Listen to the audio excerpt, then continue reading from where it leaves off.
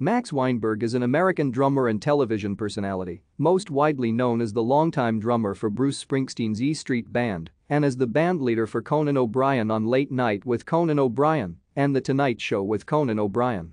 He is the father of Slipknot drummer Jay Weinberg.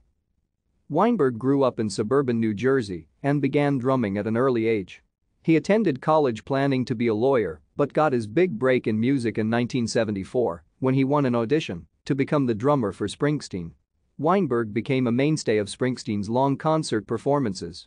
Springsteen dissolved the band in 1989, and Weinberg spent several years considering a law career and trying the business end of the music industry before deciding he wanted to continue with drumming.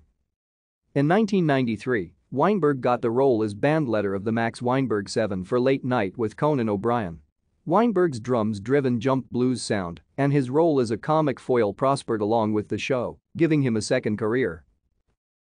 Thank you for watching. Like and subscribe if you would like to view more of our videos. Have a nice day.